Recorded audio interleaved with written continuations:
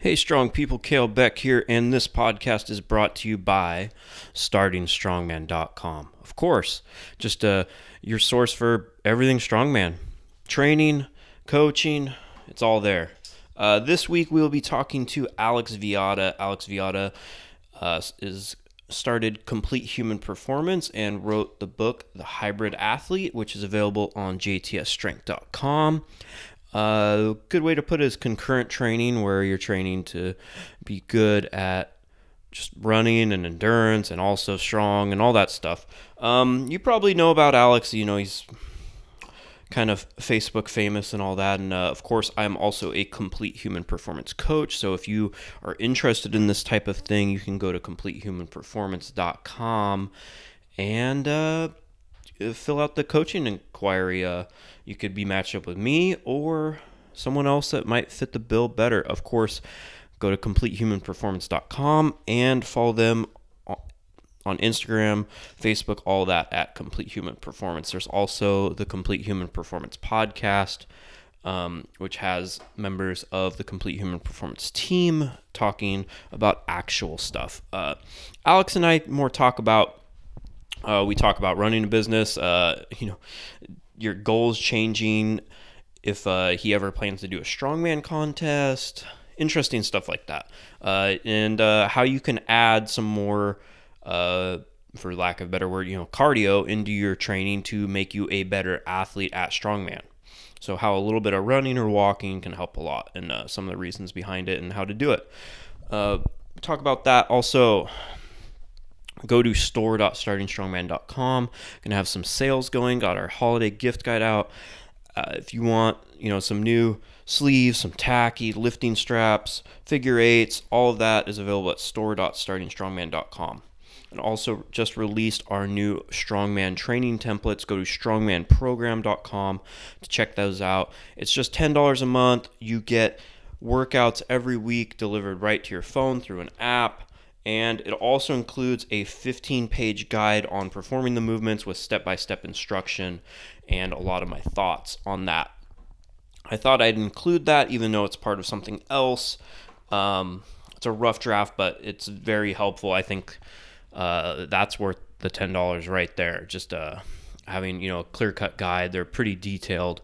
I kind of go into it a lot on, like farmer's walk, log clean press, continental clean, tire flip, atlas stones, all of the, common, strongman movements, yoke, all of that. So strongmanprogram.com, get signed up, includes access to a forum for support, help you with the training, and, guide to how to do it without implements. It's all going to be right there, and you'll have your workouts populated in a calendar. This is not the same as one-on-one coaching, where we are working towards a specific goal. You could, of course, sign up for that at strongmancoach.com. But this is if you just want some guide to how to train for strongman and get better, and develop all the skills needed to be a complete strongman athlete, or just enjoy that style of training. That's what these templates are for. It's if you need to ask a lot of questions and need one-on-one coaching and are working towards a very specific goal, then you definitely want to stick with the one-on-one coaching. But yeah, check it out, strongmanprogram.com. Get signed up, and we'll get this going. And it's a good start for the year. It's at $10 right now, and it's going to go up to $15 in the new year. After it'll be $10 through January, and then it'll go up to $15 a month. But still, I feel like it's very affordable and will help a lot of people reach their goals. And of course, if you want one-on-one coaching, you can go to CompleteHumanPerformance.com, as mentioned before. And you want something that you maybe want to be good at more than just strongman. You want to train for a couple sports at one time. Then I always direct people there, because you can work with multiple coaches. It's pretty cool, and it's a great company. And I'm glad to play a small part, a small part in doing some of the strongman coaching for them. What's going on in strongman? We had the Ultimate Strongman World Championships this weekend, which was put on by Glenn Ross. And it looked like a really cool show. It was almost like had a very like WWE feel.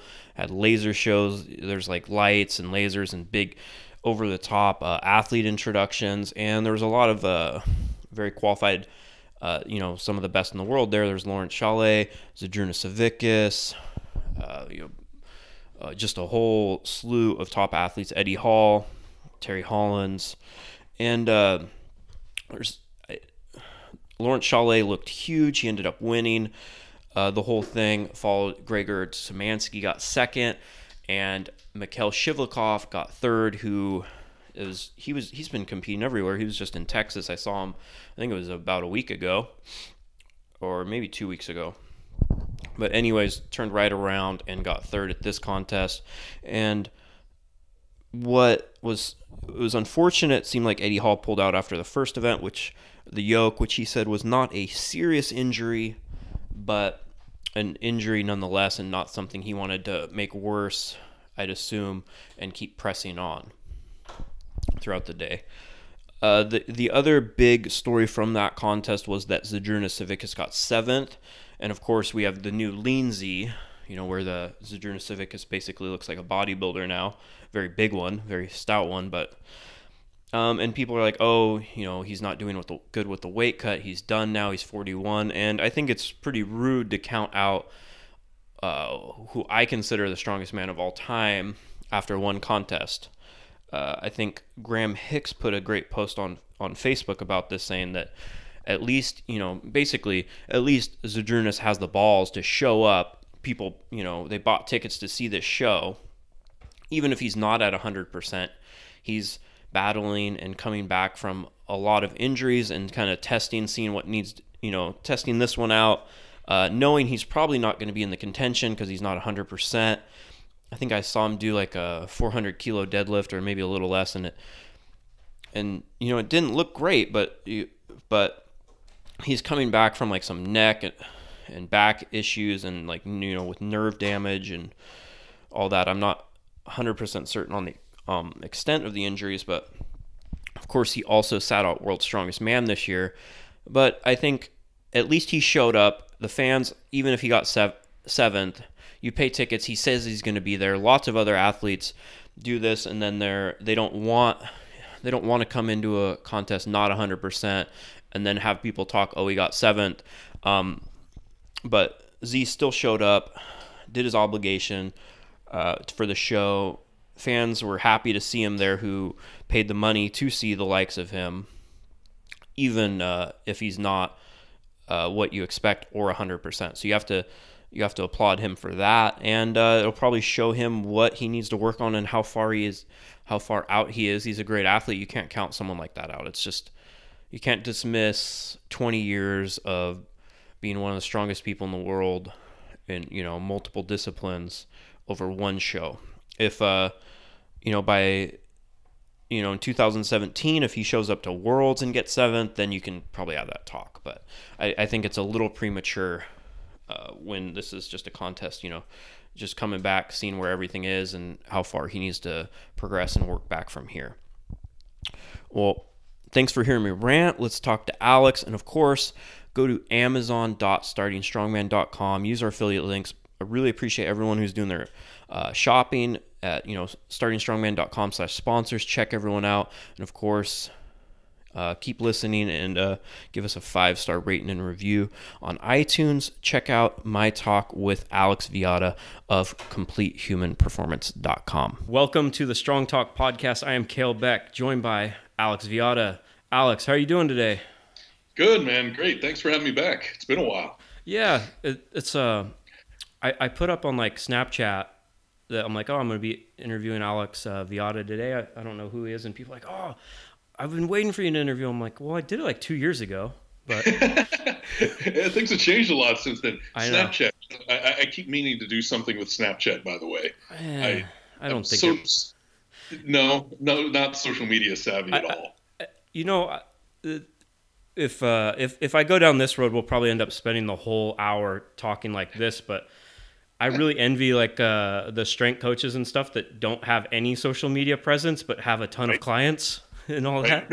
Like they're out there, and I talk to those people and they're smart, and they're like, nah, I don't need to do any of that stuff. You do a good job of it where you pretty much only do Facebook for the most part. Yeah. Yeah, because I think that's a format that kind of lets me it almost lets me feel discussion more than anything else, which Sure. is kind of what I enjoy. I like being able to throw out a topic and have people come in and chime in and contribute. And a lot of the rest of the stuff, I just started with the Instagram, and somebody convinced me to download Snapchat. A lot of that is actually, I can see that becoming a big thing for events in the future. Yeah. Like, you're hosting events, and it would be great to be able to, kind of on Snapchat share the regular updates. I'm sure people do this, Hmm. but like right now for me, it's just almost more of a platform to host forums with people. Yeah. You get to wax poetic about all these things and get it shared all the time. It works Yeah. out. You do a good job of it. Uh, but for the people that are unaware, I think the last time we introed you as the guy that lifts pretty heavy and runs really far, and Yep. it's so that's pretty much what That's pretty much what you did, and then you started complete human performance. Like there was the you said it was like what, a 700-ish squat and a under close to 4 minute mile, or what was Yeah, it? it was a sub five. It was a Sub five, yeah. 4:32 on a track was my best after, Uh huh. God, what was that? About 6 years worth of training. So yeah, but the funny thing is, complete human performance actually started long before that. Right. I started complete human performance back in, what was it, 2012 at this point. Hmm. And it was the kind of thing where my training was always just kind of done on the side. We started with a couple of in-person clients. We started with a bunch of online clients. Actually, when we started, the first clients we had were all athletes with disabilities. That was actually our original population that we worked with. And what was interesting and how this led into a lot of those other events, what got me into endurance sports at all back in, I think, 2006 or 2007, I got running a 5K again, was going to a lot of these events like the triathlons, the fundraisers, and the marathons with a lot of disabled athletes. And, just finally said, hey, yeah, it'd be interesting to participate with some of them. So that's kind of how the whole theory started. So before that, were you just mainly doing strength training with less of like the longer endurance stuff? Yeah, no. Well, so first of all, back in high school, I was did pretty much every sport my parents could throw me at just to get me out of the house. High school, I did football, I did track, I did everything from the 400 to the mile in high school, and kind of hit a lull after that. But when I graduated college in 2002, okay, God, that sounds like a long time ago. I started back in lifting, and for the next 6 years, did nothing but lifts. So it was that after that it was let's try out this whole running thing and see how it goes. Got myself a track coach for the mile, and that was it. Right on. Yeah, and then just kept progressing. Then you did stuff of which became internet lore, and like I said, now I think you squatted 1,000 pounds and ran a 3 minute mile, and it just keeps increasing and Yeah. increasing like that. It's a great game of telephone. You never know exactly what you'll have done until you scour around the internet. Yeah, it's all in good fun. It's some of the stuff is internet lore. It's sometimes even I forget what it is. But what I pride myself right now on is the ultra distance stuff. I've done a couple of 50-mile runs, a couple of Ironmans, but at this point, I'm starting to think that the clients we've ended up training are kind of kicking my butt in terms of what we're doing. Yeah, absolutely, and that's a great point, and I think it's an interesting point where when I interviewed you on American Strongman Radio 2 years ago, all of the talk was the being able to squat a lot and run pretty fast and stuff, and now it's just more like, Yeah. oh yeah, complete human performance. They coach people, which, Hmm. as that's your business. It's a good distinction where less and less of it's on your own accomplishments and then what you're Right. able to produce. So Well, because I think so much of this, I know you and I have talked about, what it takes to be a coach and everything else. So much of coaching and actually being able to speak to people is saying, okay, I know what works for me. That yeah. could be a fluke. It could be a flash in the pan. I had coaches myself, so I may not have learned a damn thing from them. So, over the last few years, being able to translate it to other people, being able to show that this isn't just a fluke. I'm not anything special. It's, if anything, it's the ideas and the inspiration that's since really allowed other people to do what used to be kind of an aberration, and now it almost seems standard. Absolutely. Yeah. It's just like everyone's, what like I think I shared a video from, what was it, like 2012 nationals I did. And it was like a 240 stone for reps, and I got third, and I was like, man, like that's what the women, that's like what the middleweight women that weigh like the same as I do are doing for more reps without tacky now. Yeah. So Yeah. I'm like, Yeah. No. I thought I was cool. I thought I was really good, but like, were we just not training as hard? Like everyone just gets better. I don't know what it is. Yeah. I thought I was training hard. It's exactly, because I think back and then I'm like, wow, I used to be, I thought here I am, I'm a little bit of ego creeps in. You think like, I'm Yeah. doing something that's really freakish. And then, I look around now, I realize how many other people are doing this. And it's both a little bit humbling, but also really, really cool.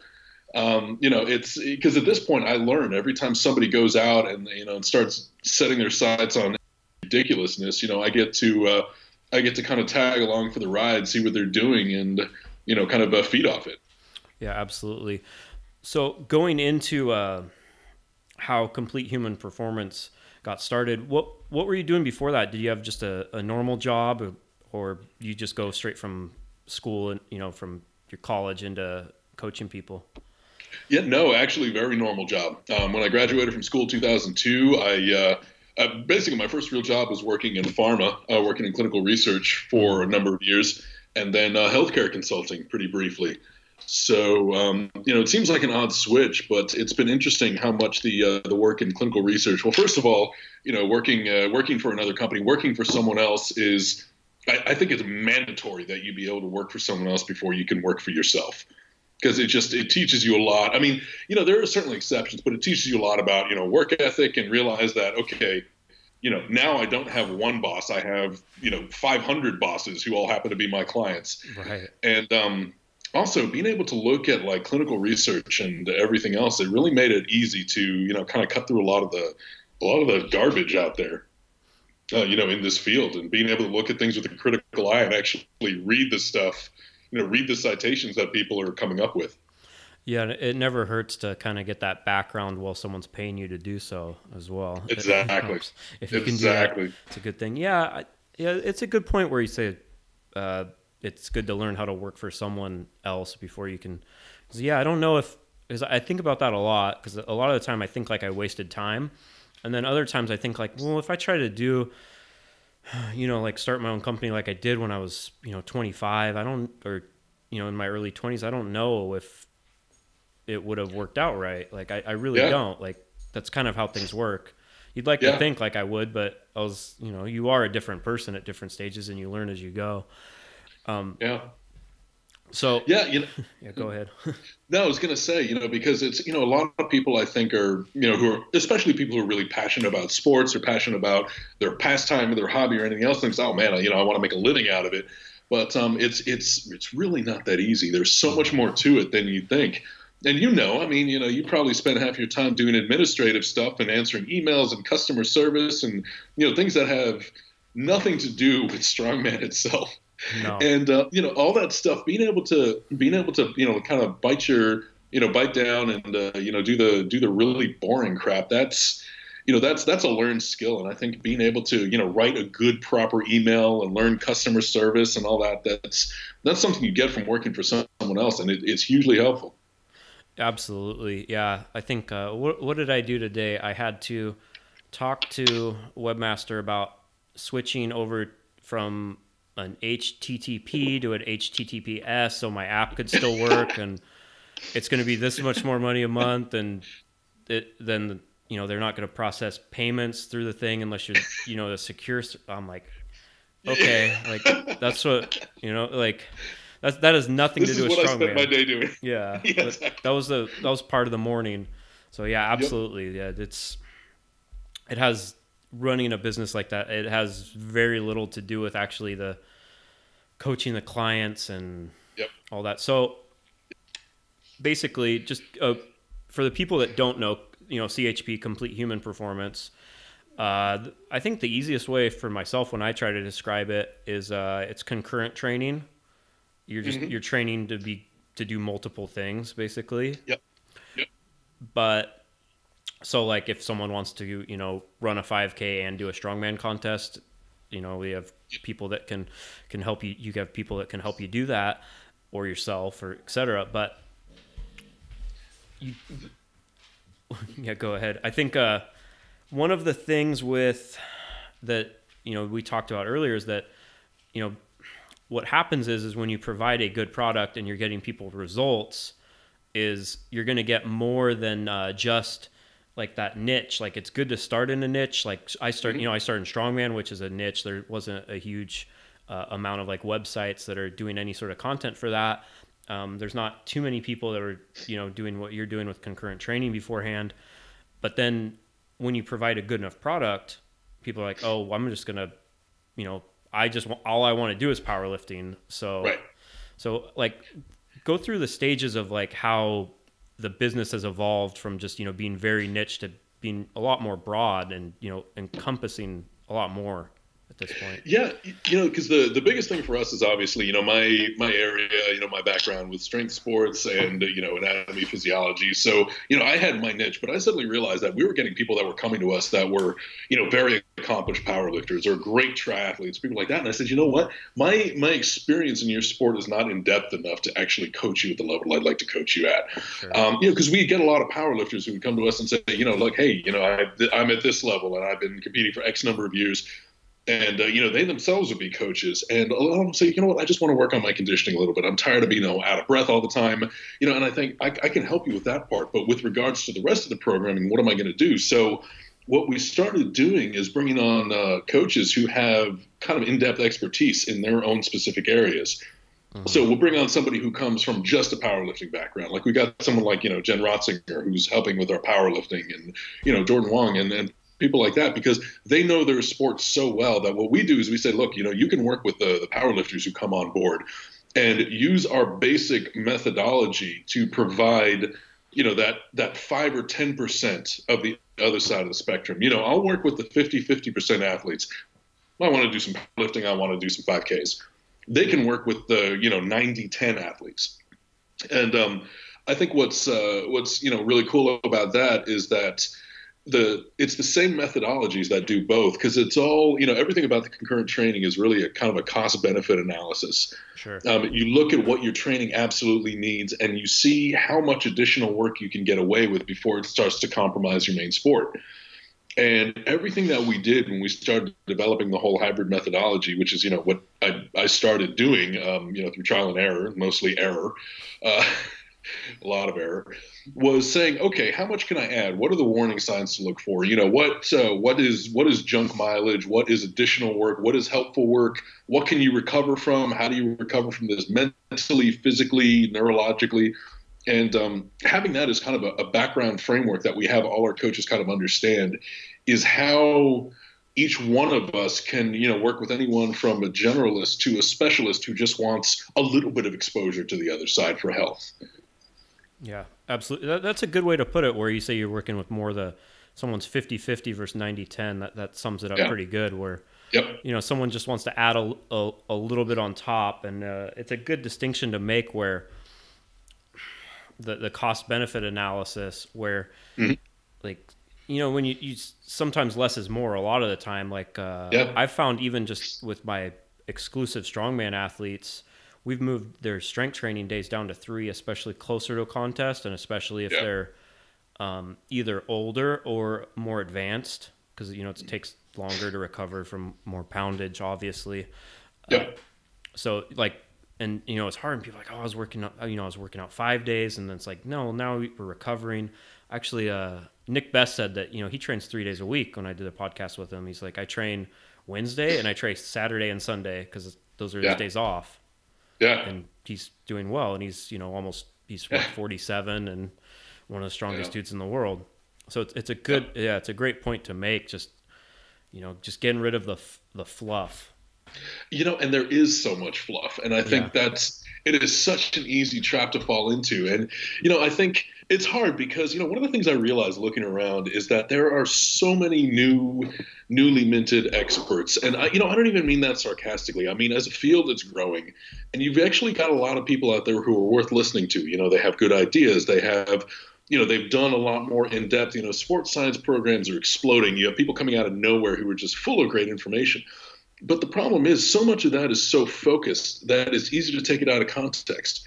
You have a lot of people who do like bodybuilding work talking about, here's the adequate volume and this and that and the other. And, you have a lot of their higher volume and higher frequency recommendations that are being applied out of context to different kinds of athletes. So, as I think as the whole field grows, it's harder and harder to distinguish what applies to you specifically. And I think that's kind of been our goal. Yeah, that makes sense. And I think it's what further kind of muddles that is people don't know what they want specifically. So they don't know how to apply it if they don't really know what they want. And, there has to be that you kind of have to have figure out what you want in different phases. Like, okay, I want to get bigger and, I want to get more jacked and gain muscle. Like you kind of have to periodize what you're doing to some extent. Like Yep. you can only can't chase everything at once. Like when you're running for an ultra, you kind of do, but when let's say when you're training for an ultra marathon and you also want to get your squat up this much, you're probably not also going to deadlift a ton if that's the goal is just those two things. Like exactly. You triage everything and you say, what can I put in kind of a holding pattern for the time being? And, do just often enough to, keep the motion fresh and whatever else, as you say, as I move on to the next thing, there's still, no bones about it. Like, when I was doing a lot of my more specialized training, I certainly lost strength. My biggest deadlift ever was, low sevens, I was pulling 730, 735 when all I did was lift. And, quite frankly, since I started this concurrent training, I haven't touched that weight. Right. And, does that mean that the concurrent training didn't work? Well, not necessarily. Certainly my deadlift has gone up and down. But there's, for me, physically realizing at this point with my limitations, there is no way to put in the work needed to get back to that deadlift while I had other objectives. My only cardiovascular training objective was to, not die of a heart attack, possibly. But, I found that I love endurance sports. So, I have to make that calculation and say, okay, every time of year, I'm still going to be doing 8 to 10 hours of low intensity or some intensity cardio per week. A 750 deadlift is never going to be back on the table as long as I'm doing that. And, it's being able to be kind of honest with yourself and saying, yeah, I want to do everything. That sounds really cool. Let's do 50 things at once. But then saying, well, okay, hold on. Let's be realistic about these targets and let's find out what really matters to you. Yeah, and I think that same philosophy applies to business is what's funny. So I found myself just oh, okay, I'm going to be, content generated where you're just trying to get as many views. And I'm like, well, that's not making me any money. And it's great if people are looking. Yep. But if I can't pay my bills, I can't pay my bills. So it's you kind of have to, that's something I did at the start of this year was that, I look and I'm like, okay, so where did the bulk of my income come? Oh, it came from coaching. What do I actually enjoy doing? How am I actually having the most impact on someone's life? It's actually dealing with them one-on-one. Mm-hmm. You really know that person. So I'm like, okay, this, going forward this, next year, I'm going to focus primarily on that. Still try to grow everything because I like, to give back, but it's the same thing. Okay, maybe one of the goals, we almost hit 1 million views on Starting Strongman website last year in 2015. And I don't think we're going to hit it this year.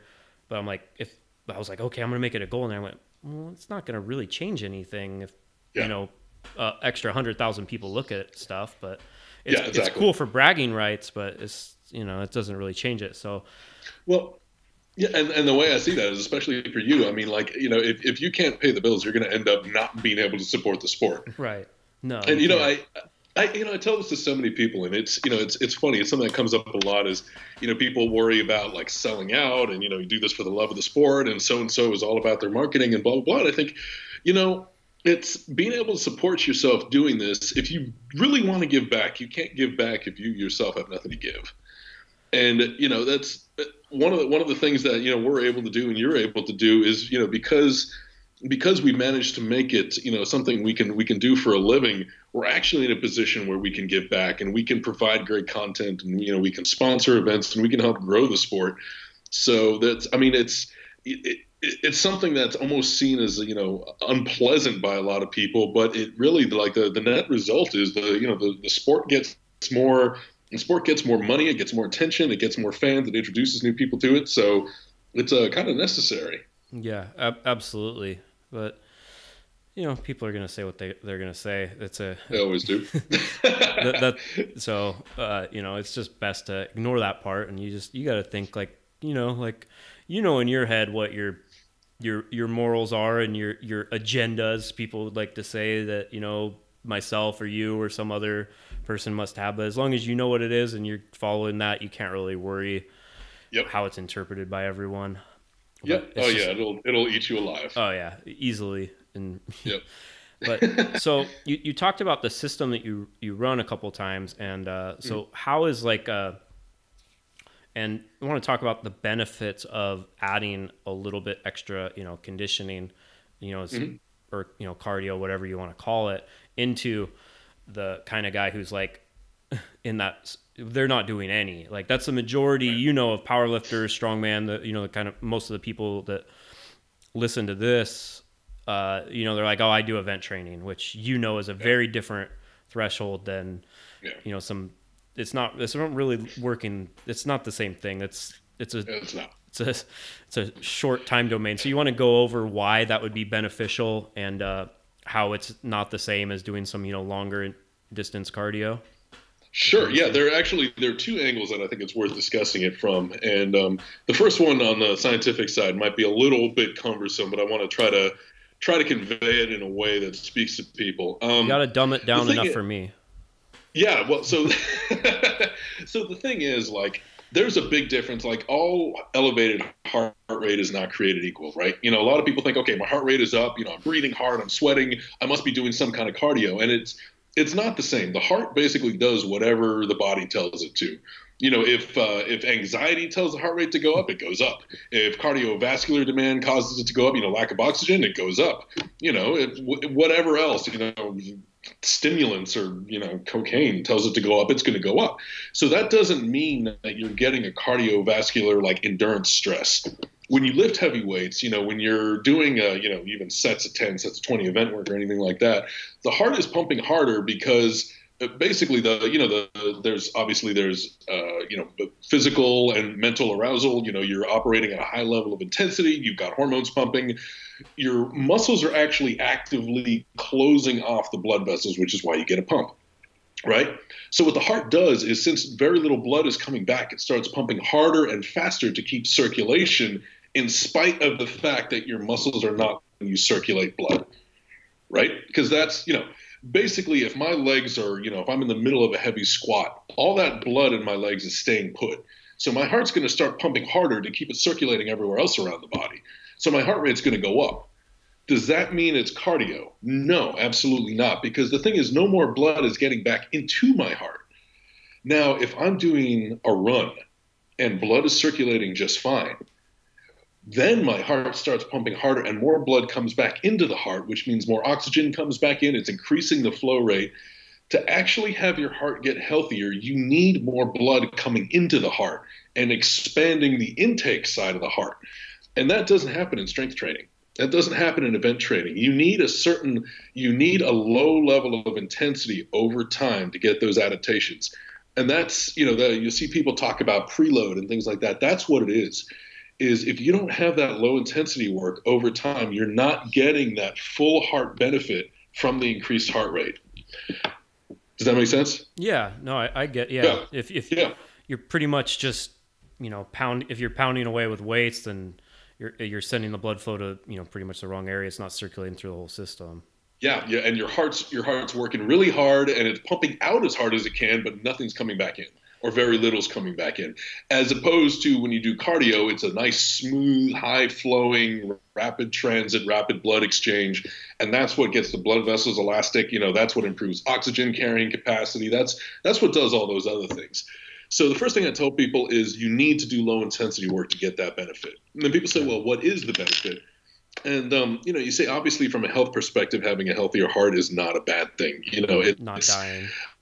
And not dying is good. And, the thing is, a lot of people do, especially in strength sports, especially in strongman, do a lot of things, potentially aren't the healthiest.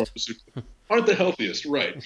And, my goal is to have people mitigate those risks. You're taking stimulants, you're taking others that, may increase your blood pressure, things like that.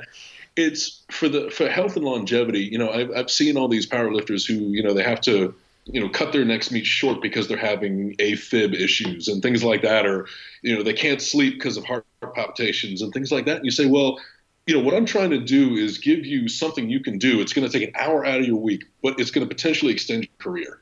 It's going to extend your life. It's going to extend your career. That moment when your doctor looks at you and says, look, if you keep doing this, you're going to die. I had that moment. Did you? Oh, yeah. After the Arnold in 2014, I wasn't working at my old job. I was walking, just a steady state. I worked in agriculture, so you're walking fields, pretty much all day. So I was getting that in. And then, leading up to the Arnold, you're prepping for a meet. So that's how things are. And yeah, my blood pressure, my everything was just so off that they're like, dude, like how, it's funny when doctors, they're not endocrinologists. So they're like, how do you look like this and your health is like this? Like, they you know what I mean? So Yep. the people don't really realize that, just because someone, looks like a superhero doesn't necessarily mean they're the healthiest person. It could always be the opposite, especially when you're not being smart about it. And, that's one of the reasons why I drastically changed my lifestyle at that point. Yeah. But, I wasn't doing any sort of cardio or anything. And it's cheap and easy insurance, and some people still say, well, you know what, I've only got another year or two that I'm going to push this as hard as I can. I'll worry about my health after that. And, a lot of athletes, especially elite athletes in any sport, make that choice. Sure. And that's fair. It's anything at a high level is not good for you. High level cycling, high level marathon running, high level powerlifting, high level weightlifting. At any point, there are certain costs to it that you just accept that come with being an elite athlete. Mm-hmm. And I think, a lot of people say, well, that's part and parcel. This is not the healthiest lifestyle, but I've only got to do it. What the heck? I mean, hell, look at football players and what happens to them. Then again, they're getting paid millions of dollars. But, my whole thing then is, well, what the point of, some low intensity cardiovascular activity is, first of all, it doesn't take away from the rest of your training. A short incline walk every day or every other day is not going to hurt your performance in the gym. I mean, it is such different pathways. It is such a different challenge on the body, different systems, everything else that there's no deleterious effect. All you have to do is make a little bit of time for it. The other thing is it can actually have some benefits because, the thing I tell people, and, one of my clients is a very good Australian powerlifter. He mentioned that the first thing he ever noticed was that he could put his knee wraps on without being out of breath. Little things like that, like realizing that you can, especially event training where all you're doing is like you feel like you're moving stuff back and forth just to get the damn thing set up every time. Oh, yeah. Is you say, well, what if I can actually get to the work set and feel fresher, not feel so tired? And what if I know I can, do a couple more runs or do a couple more sets or do a couple more rounds, work on technique and not be so gassed out that I've got to cut it short? So the whole idea is you do a little bit more work on the cardiovascular side, but that lets you put in more quality work. And that's the idea is you say, look, it's going to take a little bit of extra dedication to do some of this cardio, but your event training is going to be better. You're going to be less fatigued going into your work sets. You're going to recover faster. When you get to competition time, you're going to have done 20 to 30% more productive work than the person standing next to you. That's how you succeed. Yeah, it's gonna increase your work capacity, a ton. I know for me, even just since I've started to do more, just nothing hard at all, just a little bit here and there. It's helped tremendously. And let's take that Arnold for example. I performed horribly. It was the worst contest I've ever had. I was unhealthy. Especially something a sport as dynamic, and like there's a strongman, compared to something like powerlifting. You can't really compete. Being that out of shape really. It just doesn't work, but it's going to increase your work capacity and it's just active recovery. It's the same reason why some people they go the pharmaceutical kind of way to be able to do more work. You could just go for a walk and kind of accomplish the same thing, not really, but in a way. So yeah. Well, the other thing, and this is something I came across about 2 years ago, is a lot of people talk about recovery, and how important it is to manage recovery. And everything with training is kind of a fixed quantity that you can train. Your muscle strength is a fixed quantity, but you can improve it, right? Your muscle endurance is a fixed quantity, but you can improve it. Recovery is a fixed quantity, but you can improve it. There's also the side of like mental and neurological recovery that I think a lot of people don't talk about enough. You see athletes getting overtrained and burned out and losing motivation. That comes and goes. I think a lot of people don't track the kind of mental side enough. What I've found is that, a lot of the lower intensity cardiovascular work, even something as simple as going for a walk in the woods, it is, in terms of mental recovery, it's actually a benefit. It actually accelerates that sort of mental reset and mental recovery from high intensity work in our athletes. So if used intelligently, a lot of that kind of work can actually help alleviate some of the mental burnout that comes along with heavy event training and, slamming weights constantly and, feeling beat up. And, that makes it actually a net benefit. You tell people, look, here, I can give you a program where it's going to take you an extra hour and a half per week, which, for a lot of people is already, you don't have much time. But benefits are going to be your event training is going to be able to be a little more intense. You're going to have a much easier time loading and unloading your weights. You're going to be able to do more work, recover faster, and you're not going to feel so mentally fried all the time. You're going to be able to tune out and, feel like you can do your hard work harder and your easy work easier. You say, well, that's kind of a no-brainer. And, that's something I think is finally getting a little more attention as people are paying attention to the fact that athletes aren't machines.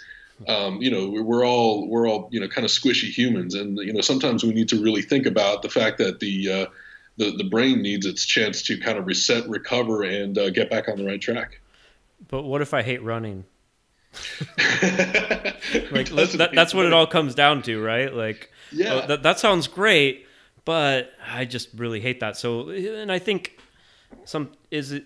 just what gets lost there is that when it's like if you try to introduce someone to strength training and they're already a good endurance athlete, they're going to have to start slow and not very much. And the opposite applies. And, if you're already this really strong guy, you don't want to, no one likes to do something they're bad at. Like this is a part of training. So if you go out there, and I remember the first time I got I'm going to go run a mile and I hadn't done anything. And I'm not even the biggest guy or anything, but it was just it feels terrible. Oh, it was horrible.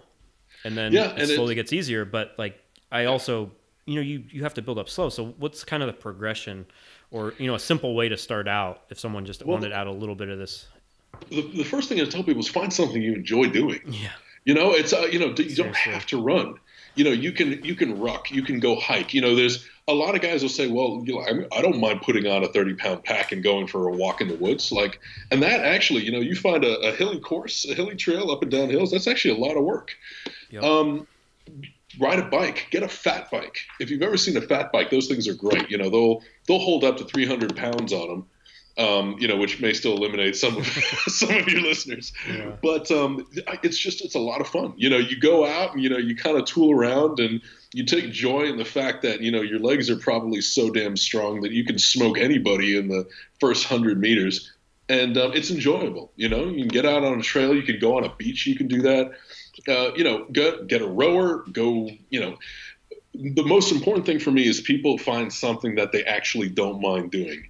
And that's, sometimes that takes getting off the treadmill, getting out of the gym, finding something else, because, strength athletes especially can actually find that they're exceptionally good at some things. Get on a C2 rower and try to bang out a fast 100 meters. If you're a strength athlete, you will crush it. Yeah, like Brian Shaw. Yeah, exactly. I mean, practically breaking the machine. That can be really satisfying. And, find some part of the cardio and conditioning that you actually enjoy doing, you feel like you've got a talent at. And then branch out from there, because nobody likes to feel like they're just going out there and they're sucking ass all the time. But if you can say, look, I'm going to get good at rowing. I know I can beat anybody in the 100 meters, so I'm going to keep that as a goal. And then I'm going to do some of the base building work that I'm not so good at, but my sessions aren't always going to be frustrating. I'm going to start out with a good 100-meter sprint. I'm going to, have that PR to work towards. And then, I don't mind putting in 20, 30 minutes of just easy rowing after that. So so that's I said that's the first thing always is find something that you feel like, hey, I'm not only am I decent at this, but I actually enjoy this and want to progress at this. Yeah, and another way that it can help too is if you happen to have a significant other and she enjoys doing something Yep. to or vice or he to vice like, okay, I'm actually going to do this with you. Like that Yep. goes a long way. Hugely helpful. Or you can be like me and have a million dogs who, if I don't take them for a walk or a run, drive me insane at night. So that works pretty well. That is probably the best argument. If any of your listeners out there ever like needed an excuse to get a dog, have this be it. Because taking a dog out for a mile or two walk every day and playing with them, that's perfect. And if your dog is as poorly behaved as most people's, it's kind of like a combination sled pull and everything. Everything else. Yeah, they keep looking at me this whole interview because it's like about 4 o'clock or so, and usually I take them after I train around 3-ish. So Yep. they're like, "Hey, it's getting dark. Daylight savings time just ended." So yeah, yeah, mine are racing around in circles over there as well. Yeah, I found if I'm here by myself and I close the office door, it does more harm than just letting them kind of roam in and out and interrupt. So Yep. Yeah. Yep. So yeah, go adopt a dog. Go adopt a dog, and that does a good thing for the local ASPCA anyway. Sure. And yeah, everyone adopt. Don't get from a breeder. Adopt. Yeah. And but get a pony while you're at it too. Yeah. Yeah, you're kind of famous with that now. I know. It's like out of all the things I ever tried to do in my life, that video is I think it's getting like close to like 500,000 views or something. So that's insane. Well, my most popular video is me drinking beer while I deadlift. So we're all becoming famous for the things we don't necessarily want. I know. It's funny. But yeah, there's actually something to be said for that though. Even just watching dogs play. Like, you remember when you were younger? And the idea of going for a bike ride or going out and running and doing anything else, like, that was play. That was supposed to be fun. Well, you had to. How else are you going to go anywhere? Yeah, and now it's just become such a chore. And that's kind of the other way to think about it is like, this stuff's supposed to be fun. Mm-hmm. I mean, go play in the woods. I don't care. Go, just be outside for an hour or two. It's good for you. It's I think a lot of people have gotten away from that. Just when you look at a lot of even commercial gyms, just look at the wall-to-wall treadmills and stair climbers, and it looks like pure misery. I tell people, just get outside. Get outside. It's good for your mind. It's good for your body. It's good for your heart, and it will make you a better athlete for a bunch of reasons. And that's I firmly believe that, and it's been borne out again and again. So absolutely, couldn't agree more. It's if you can. I find if you can do any of the activities outside, it's better. Plus you get a tan at the same time. It's just right. It's active tanning. It's usually, which is so important. It is. How I don't have a tan anymore because I'm just working on my computer all day. So about that. Yeah. Seriously. The only glare I get is from the screen in my eyes. But there was a point where I'd actually go outside. Yeah, I know. Right. So, and of course, we went over it. I should have mentioned earlier that you can get all of this information and a lot more, and you don't have to keep repeating yourself if they buy the hybrid athlete book on that's available on JTS Strength. Yes. Yeah. Yes, sir. Yep. And you guys, I want to kind of go into what, so you kind of went more general. You have more, specialized coaches that, and what I find is being, a CHP coach is helpful is just you got to learn from each other so much. Like even if I didn't get one client or anything, that's just a huge benefit right there. But so you have that. Like what else is happening with Complete Human Performance? Because we're closing out 2016. 2017's starting up. What's going forward? What's going on with it? Well, so obviously we're looking to kind of grow and expand specific areas. I think at this point we've got a lot of coaches in each area who are just so damn good that we're going to make an effort to for example, we've got a great powerlifting team, and we're going to make an effort to have them be able to go out and speak to other powerlifters as powerlifters. As people who, speak their language fluently, but also be able to talk to them about some of what we do about conditioning, things like that. Same thing with triathlon. And then probably starting, beginning of the year, we're going to do the same thing with strongman, where we basically say, look, we've got we've got an entire division of our company that eats, breathes, lives your sport, and are devoted to finding ways to improve your sport using this basic methodology. And these are people who've been in the game for a long time. Mm-hmm. And that's the biggest thing, because the thing we think is so important is we don't want to be outsiders looking in and telling people what to do, having never been there ourselves. So we made a real effort to say, okay, whatever we're going to train people, whatever we're going to teach people, we want to make sure that we've got a voice on the team who's been there personally and who's coached that personally. And, moving into next year, that's going to be a big thing that we're going to be doing. We're going to say, we're, like I said, powerlifting, triathlon, ultramarathon, strongman, CrossFit, and even our military prep. We're going to be bringing on people who can make each one into a cohesive enough group that we say, look, we understand everything that you want to do. We know how to make you as good as you want to be.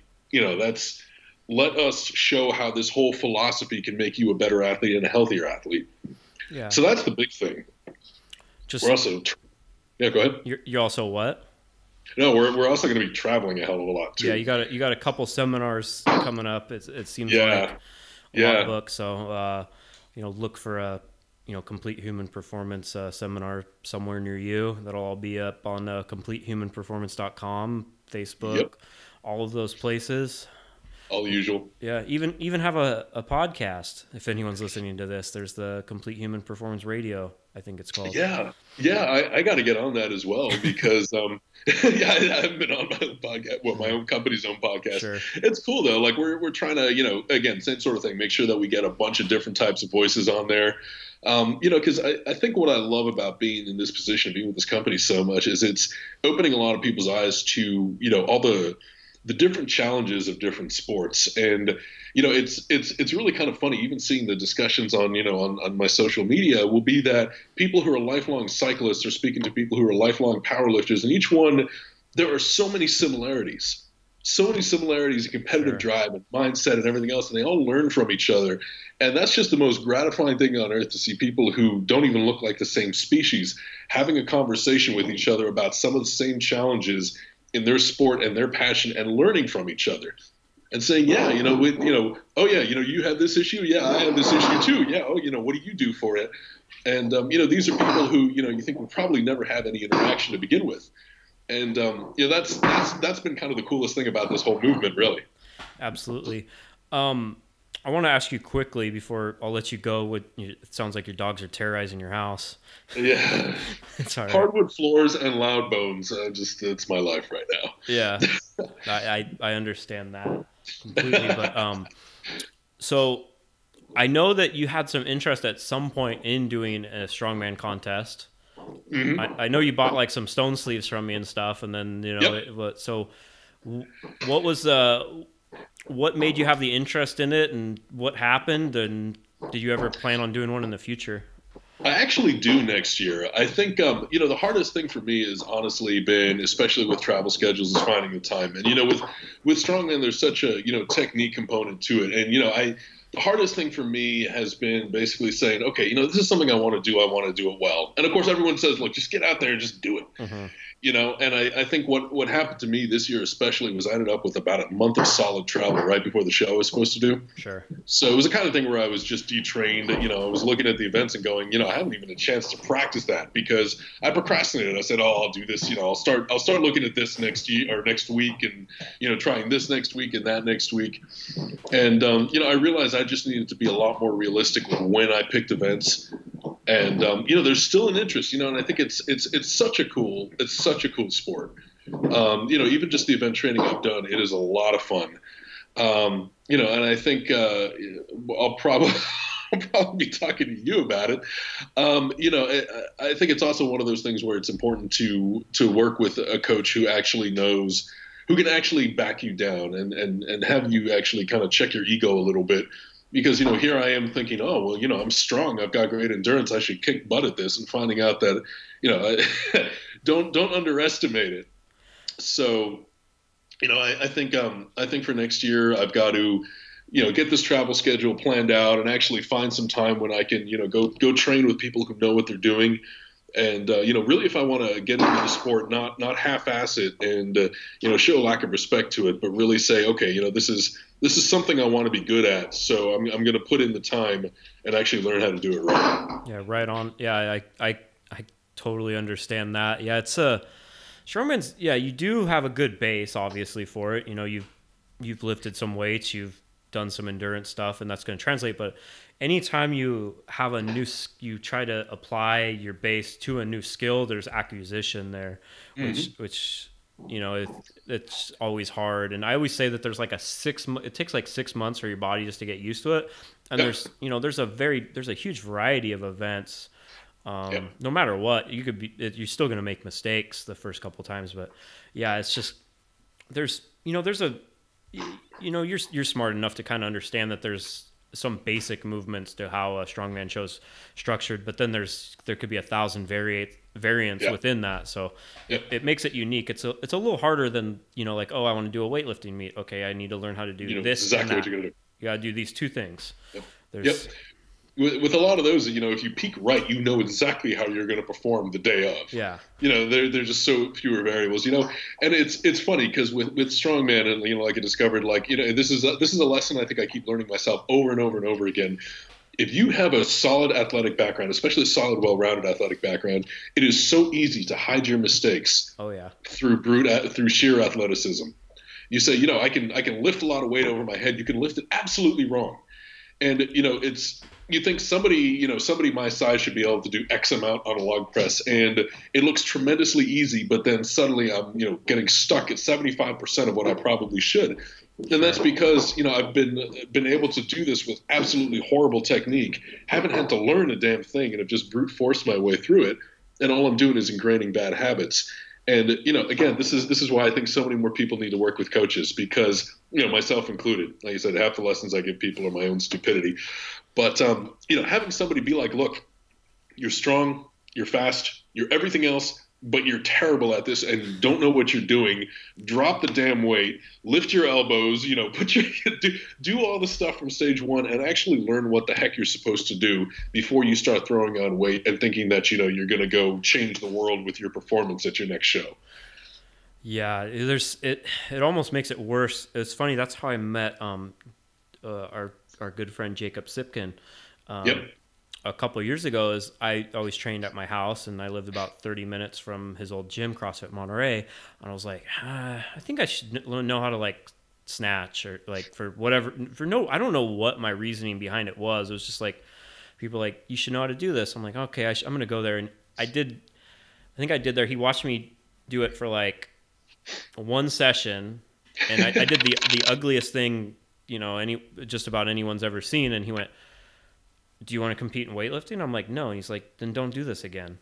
He's like, go do something else. Like, go press a log. Like, there's no point. You're gonna have to, you're already deadlifting, 3+ times your, over 600 pounds at under 200 pounds. And so you're able to throw 200 pounds, like just up over your head.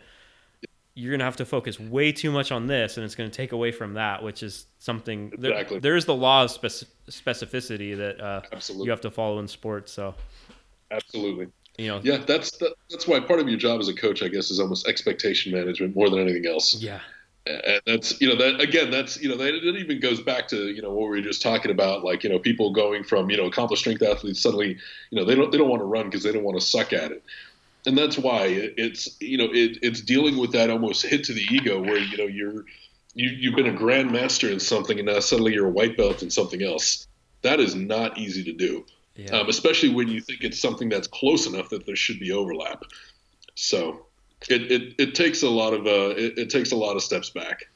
Yeah, and having a good coach that, like in my case, I was like, hey, Jacob, I'm going to work with you, and he's like, just don't do this. That was the best advice that someone could give me. Yeah, and it's funny because that's actually something we get into a lot, because a lot of people come to us and they go, oh yeah, I want to do they're a powerlifter, say, oh, I want to do a 5K. Oh, it's fun. I want to do a triathlon. I want to do an ultra marathon. I want to do this. I want to do that. Anyone can do it. Like, no, stop. Like, you're going to get frustrated. You're going to get hurt. You've got to respect the sport. Yep. You've got to want to start from square one. Don't sign up for a 50 miler when you haven't done a 10K. Like, stop. all that's going to do is lead to frustration. Sometimes telling people, no, you can't do this or you can't do this yet is the best thing and kindest thing you can do for them. Yeah, I have the same conversation when, like I'll have clients that they either want to cut a weight class for this one specific meet. And I always ask them like, okay, so you are 250 pounds. I'm like, what weight class do you want to see yourself in 5 years? Like, what is your goal overall? And they're like, well, no, I want to be a heavyweight pro. And I'm like, then why are you going to, you're shortchanging yourself for this one thing. Right. Like Right. to win some local show, it makes no sense. Or Right. like, oh, I want to go do this contest. I'm like, so what's the point? What is your goal for the year? I want to place top 10 at nationals and qualify for the Arnold. I'm like, so why are you going to compete 3 weeks before it? Like, Right. Yeah, it's hard because I think there's a lot of people have a self-imposed pressure because they want to perform now. And they want to have something they can talk about, and they want to have something that they can, maybe not brag about, but something where, because I think a lot of people train and want to feel like there's some endpoint to it. They want to feel like, oh, I've been training this whole time, and hey, I just did an event, and hey, here's how I did.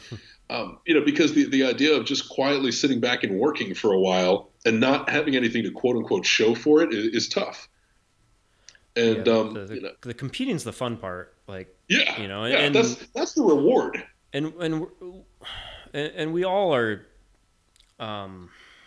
we're all it's kind of like you're an exhibitionist in a way. You want to be noticed. You want attention. Like, if you didn't, you wouldn't, you wouldn't make like these posts on Facebook that's going to drum up a bunch of debate. It's fun. Yeah. You're like, oh, look at all these people are doing this. Like, or you wouldn't, you wouldn't post I wouldn't post a video on Instagram of, lifting when I did a deadlift. I would have just done it. But, it's okay to say you want attention as well. But that can, absolutely. It can be a detriment at some point as well.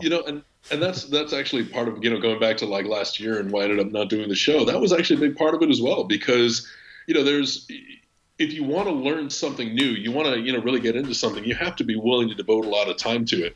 And, I think for me at that point, I had 80 clients of my own. Yeah. And, here I am, I've got 80 clients. That's 80 people who all have goals that I have to think about. The 80 people who have, whether this is their hobby or this is a career move or something else, 80 people that I have to focus on. And I need to be thinking about them. And, when it came to my own training, it was hard to just motivate myself to go downstairs to the garage gym and pick up a bar, because you spend so much time putting yourself in their shoes and, trying to empathize and everything else that, your own demonstrations and everything else just suddenly they just don't seem to matter. You just don't have much motivation for them anymore. And like I said, I'm sure you felt this too a little bit. It's a strange feeling. Like I remember, man, it's crazy. Like people ask me again if I'm going to compete.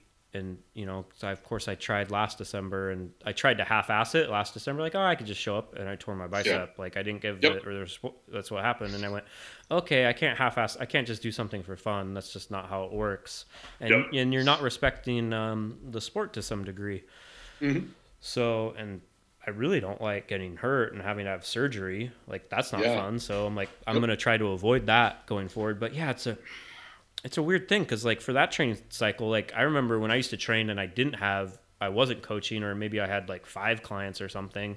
All I cared about was the training to do that competition. And then even, like, my job I got fired from, everything that, like, there's a reason I got fired for it. It wasn't all the employer's fault. They're right to some extent. Like, I was more devoted to this thing, it's just, that's how it goes. So when it's hard to be in that position where then, you're in charge of this many more people. It's like, how do you get back to that? That's or should you, or is it just an evolution of like, this is what I do now? I don't know. Yeah. I mean, you see when athletes have kids, it's, back in 2012, I did my first Ironman, and my goal for my next one, my first Ironman was it was terrible. It was like 14 hours something. My goal for the next year is I said, look, I've got the skill in me. I've got the speed and everything else to do an 11-hour or better. I was on track for that until I got a freaking crash. But that was all I could think about that year. Yeah. I would eat sleep, breathe. I would think about my workout 4 days ahead of time. Everything was planned out, and you're planning out your gear, and you're planning out what you're doing 2 months from now, and there's all this buildup and excitement. And now I'm lucky to think about my workout until 5 minutes before I walk downstairs. Like I'm halfway through my second warm up. Second, well, what am I doing again today? So it's again, it's your priorities change, and you've got to be willing to strike when it's motivated, and be realistic with yourself. Yeah, and just be fine, and you gotta settle at some point. Like, okay, this is like even how we're saying, kind of periodizing what your goals for your training are. Like sometimes your life goals, like, okay, this period of time I'm going to be focused on building up my client base. That's the number one thing that I'm training, third, or, and you gotta put things on priority, and you can't do everything all at once. It just, everything kind of falls apart then, but. Yeah. So I mean, anybody listening has jobs, kids, everything else, and sometimes feels like they're struggling with their training. That's not something to beat yourself up over. We've all got goals. I think the most important thing for people to remember is that it's a much longer term proposition than I think we give it credit for, and that's one of the reasons why I say health is so important, because there's this tendency, I've got to do it this year. I've got to compete this year, and they'll try to force it. And, my whole thing is, do something else this year. Stay healthy, focus on your family, focus on whatever else. When the time is right, you'll be able to come back and attack it in a way you never thought you could. Absolutely. And it's so important. And that's why it's a hard thing to convey, because, most of us get into these sports because we're competitive people or we like achievement. And being able to put that on hold for a while for almost selfless purposes is not easy. Yeah, absolutely. Well, I could talk to you all day about different things, and we could just go back and forth about it. But you're a busy guy. I got stuff to do. We all got stuff to do. I'll let you go. I think that's a good place to end it. Perfect. If anyone wants, to learn more, CompleteHumanPerformance.com is the best way to go. You're probably already following Alex on Facebook, most likely. But, my daily snark. Yep. Yeah, you can tell him how stupid he is there. That's fun. Yep. Or everybody does. You can do what I do, and I just add in like what I think about it. So I'm like, oh, then these people are gonna start following me. That's what I do. But just don't PM me, please. I have them turned off. Yeah, no Facebook messages. But, I get so much hate mail in there when I don't respond to people. Oh, anyway. I bet. Why haven't you responded? Yep. All right, man. I want to try to do that myself. I think about it all the time. That I probably think about how you don't have your Facebook messages turned on, almost every time I check my Facebook messages. But it was great talking to you. CompleteHumanPerformance.com. Tons of seminars coming up. Stay tuned. All of that, and your book on JTS Strength, Juggernaut, JTSStrength.com, Juggernaut Training Systems, Hybrid Athlete. Has a ton of good information in there, and then there's a certification course as well, which if you want a little bit more in-depth knowledge on that. So appreciate you taking the time, and you have a good night. Always a pleasure. Yeah, thanks a lot, man. Thank you. Take care.